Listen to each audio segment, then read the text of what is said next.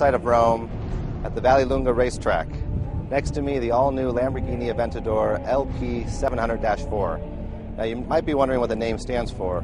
Well, LP stands for longitudinal posterior, and that indicates where the engine sits. It's a mid-engine. 700 is the horsepower. Actually, in the US, it'll be 691 horsepower. And the four-wheel drive. Now the engine, all-new v12, revs to 8,250 RPM, so it's a very high-revving engine. A lot of torque. Peak torque is about 5,500 RPM.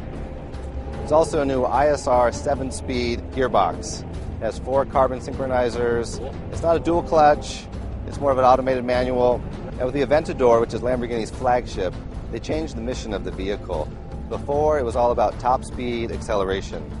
With the Aventador, first and foremost, it's about handling. And when it comes to handling, the Aventador has a few new tricks up its sleeves.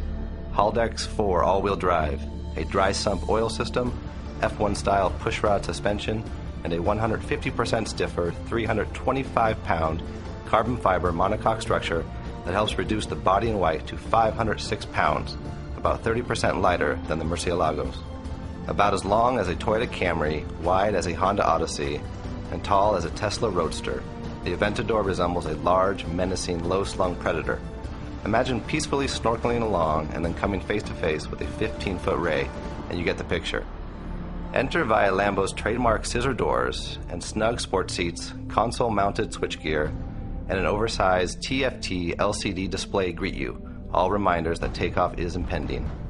Of course, there's also the center console position start button that conjures up Top Gun sequences whenever the mid-mounted V12 is stoked.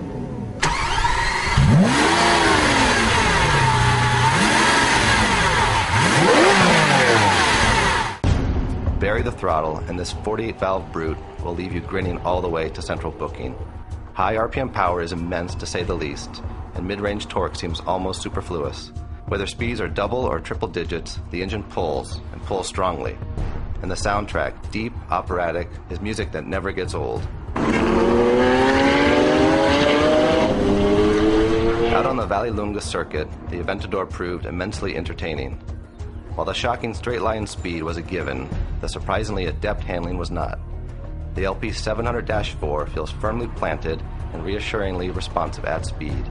It is far and away the best driving 12-cylinder Lambo to date, making it relatively easy to pilot when pushing the limits and downright idiot-proof compared to its hairy predecessors. Mid-corner understeer is common, so the Aventador requires a patient right foot, or else it will push wide offline. The steering is linear and weights up nicely, but nonetheless lacks the telepathic tactility that makes Ferrari helms so engrossing. At about 3,600 pounds, the Aventador weighs roughly 400 pounds less than a 599 GTB Fiorano, but it doesn't feel comparably light. In fact, it comes across bulkier, a car that requires more manhandling. Where the Aventador doesn't fall behind is in braking. Armed with Brembo calipers squeezing carbon ceramic discs, the Aventador provides stout, fade-free stopping force. The Aventador starts at $393,695, or over thrice the price of a Corvette ZR1. That's a lot of moolah for sure, but given the Aventador's scintillating stats, it begins to look less rip-off Vet and more bargain Bugatti, a car that costs roughly $2 million, yet is barely quicker. Lamborghini says it will produce about 750 Aventadors annually for global consumption, which equates to roughly 250 making it stateside. Naturally, the first 18-month supply is already sold out. On the bright side, Lamborghini has planned a 10-year run for the Aventador. So, by the time you get one in 2015, it may very well be using a direct-injected V12 delivering 750 horsepower and with cylinder deactivation 20 miles per gallon on the highway.